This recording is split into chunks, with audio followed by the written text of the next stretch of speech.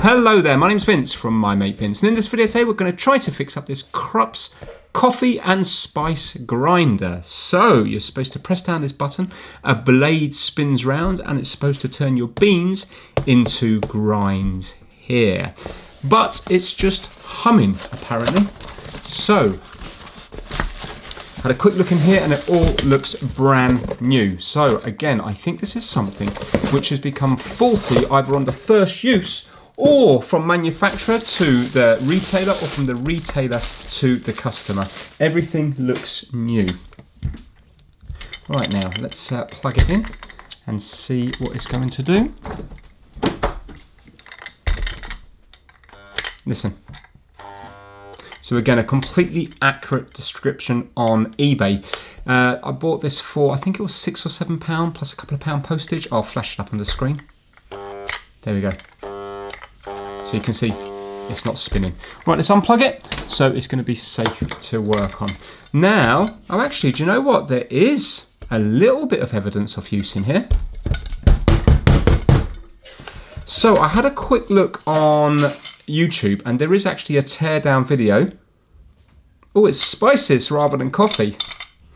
Yeah, I can smell that. Oh, it's strong.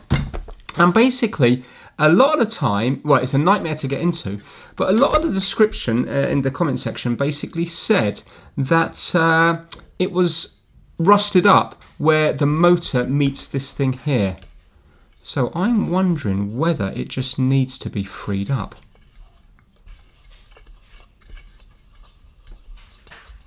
Apparently also there's, oh, here we go, look. They were saying under the label that there's a little thing here, but you can see there's a little slot here that you can put a screwdriver into. Let me zoom in, because you can actually see the end of the motor. I just want to see, is it turning?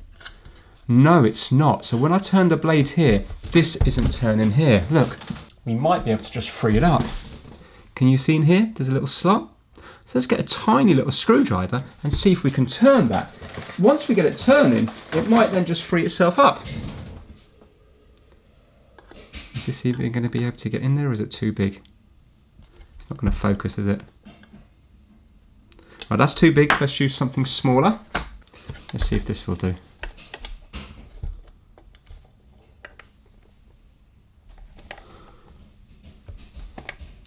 Now that is jammed. Wow, okay, I'm going to try to use a bigger bit. So yes, like made for coffee beans, spices and seeds, stuff like that. Wow, that really is rock solid. Why? Now I'm not going to be able to turn that. No, that is. I thought I'd be able to free that up, but no, that is not turning whatsoever. Just in case, 1 second now, I'm just wondering why there's no resistance here. In fact, it's coming off. Yeah, it's coming off, you see. Is that just pressure fit down, or is that supposed to be screwed in? I think there's a little thread at the very end here. So, that is not going to turn, is it? Let's plug it in one more time. No. So maybe it just had a couple of uses, and maybe what they did is put water down here and it's seized up. I'm just thinking, instead of taking it all apart, which is going to be very destructive, I wonder if there was a way that I could just put oil down here. Mind you, if it's rusted up, then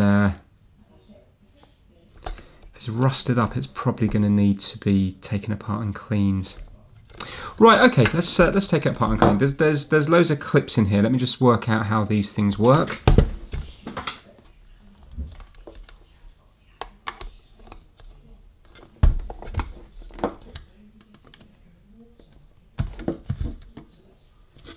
Right, okay, there is clips in here, but they're a bit hard to work with. So the video just suggested putting heat on each corner, so let's do that. Right, I've got my hot air station set to 200 degrees Celsius. Let's add a little bit of heat around here.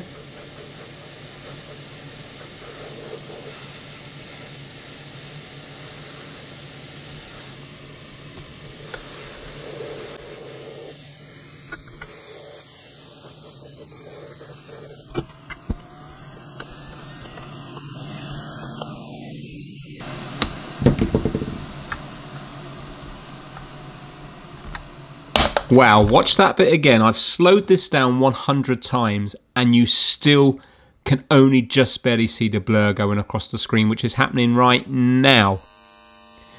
That is coming out like a bullet from a gun. That is a clip that ended up flying out of it.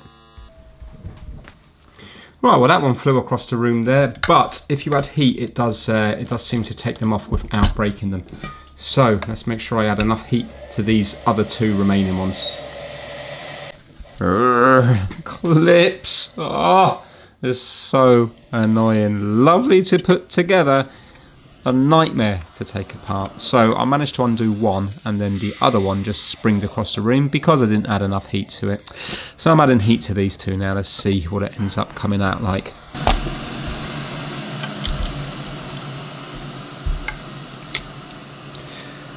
Right, okay, I wouldn't say that was overly successful. So one broke off completely, and this one looks like it's it's just hanging on by one. These two look all mangled, so yeah, that wasn't successful whatsoever, which is a real shame. Anyway, so it comes into here. We have one of those little capacitors to stop noise going back down the line. This is the actual on and off switch here. We know that's working. So basically, this thing comes all the way down from up here to press that button there, and it just goes to a motor, and the motor's on a blade, so it should be quite straightforward. So now let's see if we can turn this now to free it up. Yeah, there we go. There we go. I can already feel it was hard to begin with, and then it just loosened up. I already know that that is now going to be working. Let's see if it's turning here. It's a shame. So they have designed it like that, but because the hole's so small, it's hard to actually get into. But I wish I'd persevered a bit more now, because this thing was immaculate, and now you see the bottom's broken. Be fine for use by me, but I wouldn't be able to do anything with it. Wouldn't be able to set it on, you know. I know that's going to work now. Right, okay, so is there a way of getting this back together without causing a whole load of mess? Obviously you have to put the switch this side where the thing comes down from the switch.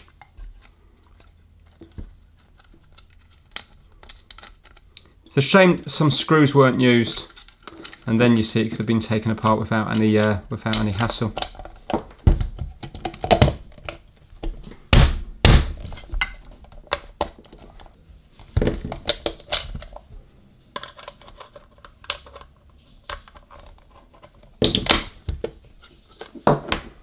Right, well let's see if it's working, and then we'll worry about what we're going to do on the bottom. Let's see if it's still doing that hum. Here we go. Ah, that's really freed up. So maybe upon first use they used a bit of water and it might have just had a little bit of surface rust. So yeah, if I put this back on now, it is going to be, I'm sure it's going to be working just fine. But what are we going to do about the bottom? That's so irritating, you see, the way that that's been designed.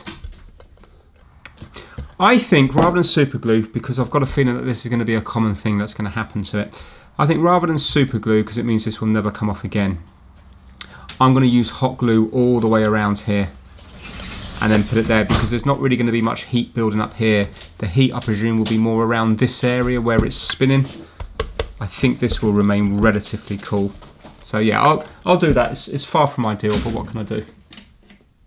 So I've got my glue stick here and I'm heating it up with my hot air station, and that is set to 500 degrees Celsius, so it's really going to turn this to liquid very quickly. A lot of people ask why I don't invest in a glue gun. I have actually got one, but they take forever to heat up and they take ages to cool down. Also, I don't believe they get to the temperatures that this would get to, and apparently when you get them up to higher temperatures, this glue, the bond is stronger, so I've been told. So for me it's a win-win. It's supposed to be a stronger bond and it's much quicker. I can get this glue to liquid within a few, not seconds, but you know, within 30 seconds or something, rather than having to wait 5 minutes for the glue gun to heat up. It's a little bit more messy, yes, But I think if you started using a hot air station on these sticks, I think you'd struggle to go back to the glue gun because it's just so quick and it works so well. Now, it would be much safer if I was to epoxy the bottom of this back on, because then it will probably be unlikely to come apart again. While now, you know with hot glue that it could heat up a little bit and it might come apart. And you see there's mains going into here, so somebody could get an electric shock. I'm not going to be giving this to anybody else. The only people using this will be people in my household, and they will know the limitations of this device. I feel happy to use this, but don't copy what you see in these videos and think it's safe. I would never give this away to anybody else, and I would never sell it to anybody else, because now this product is no longer safe to use. Problem is, if I was to use epoxy on it, then it probably would be, I say probably, would be safe to use. But then you see, I'm never going to be able to get into it again.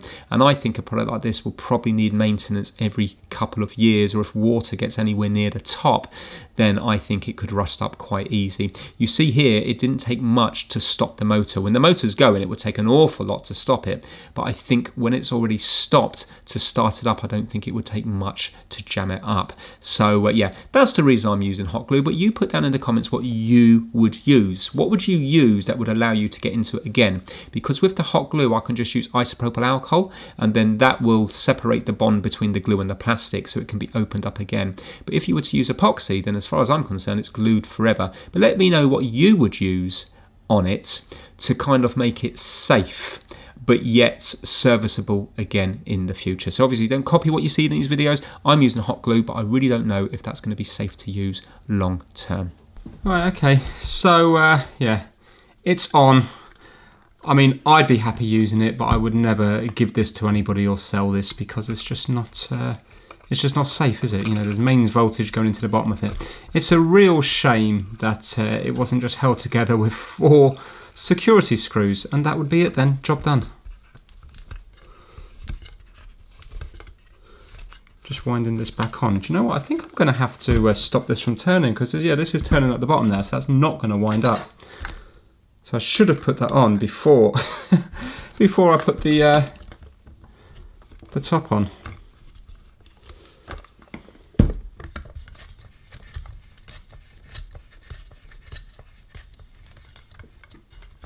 Yeah, it's getting tight. Excellent. I'm just holding the screwdriver here. So that's what the slot's for, isn't it? It's for at the manufacturer to hold it while this is put on.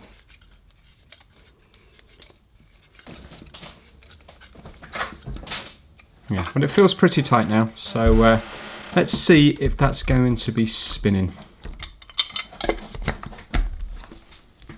Here we go. Let's see if it flies off.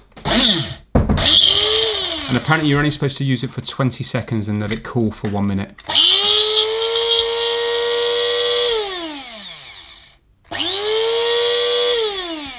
Well, it seems nice and smooth now. So the only thing I would personally use this for is, with that DeLonghi coffee machine, the bean to cup that I fixed a while ago, basically you put your beans in the back of it, but there's another bit at the front for, well, sorry, in the top for ground coffee.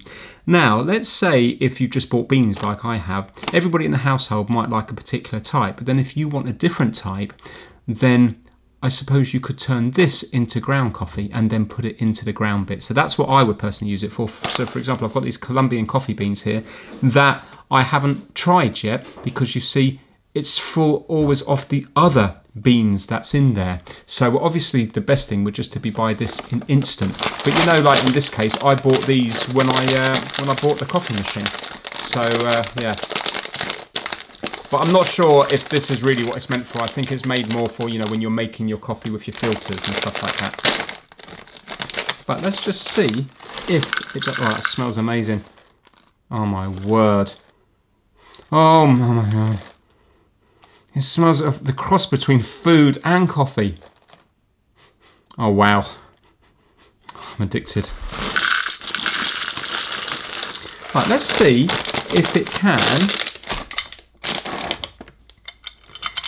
grind this up. Here we go. Ready? Whoa. No way. Look how quick that works. What?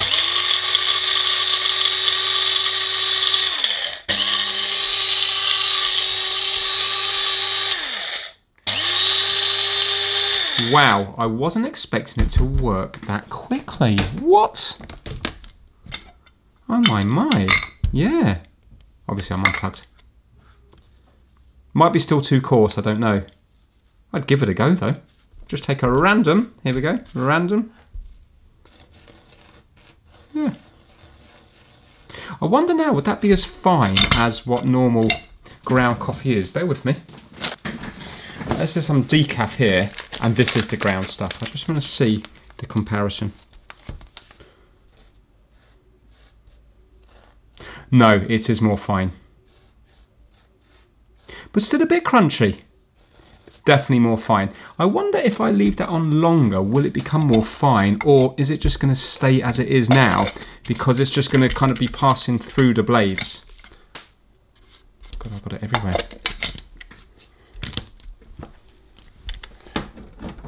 Just keep it on a bit longer.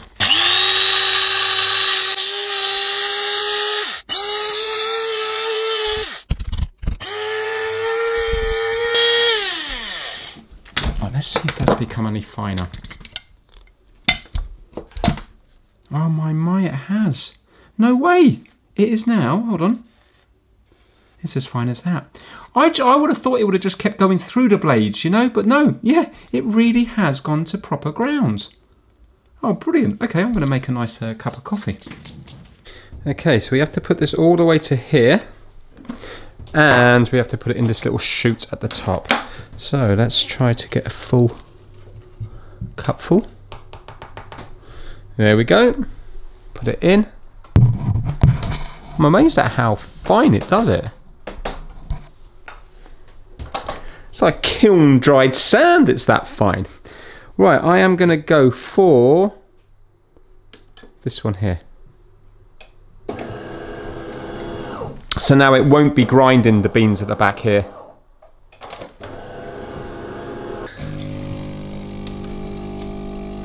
Oh yes.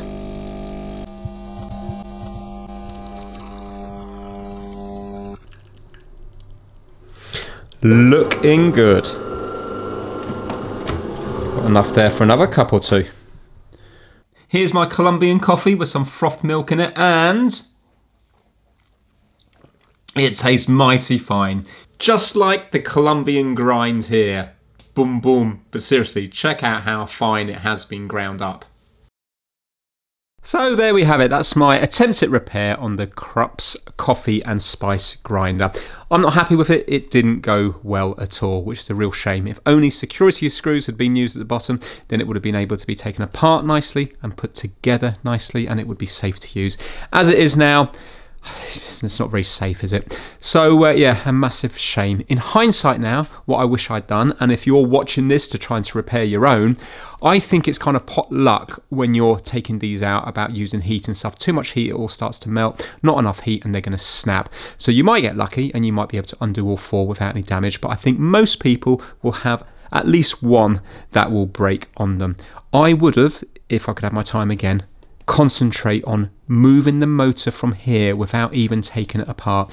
So if I'd used a small screwdriver but with a bigger handle on it, I would have had more torque, and I think I could have easily got this working without taking this apart, because all I had to do was give that a tiny little turn back and forth a few times and it would have freed itself up. The screwdriver I was using was too thin. There wasn't enough grip, not enough torque to pull it round. So yeah, that's what I would do differently. So if you're trying to fix one of yours, maybe you could start by doing that, obviously when it's unplugged, to see if you can free it up, and then you don't have to worry about breaking any clips, and it's going to be a lot quicker as well. So yeah, that is it. A product that works very well, but I don't think it's been designed with repair in mind. Still, that is the way it is. If you enjoyed this video, give it a massive thumbs up, and I will see you all very soon. Take care, everyone.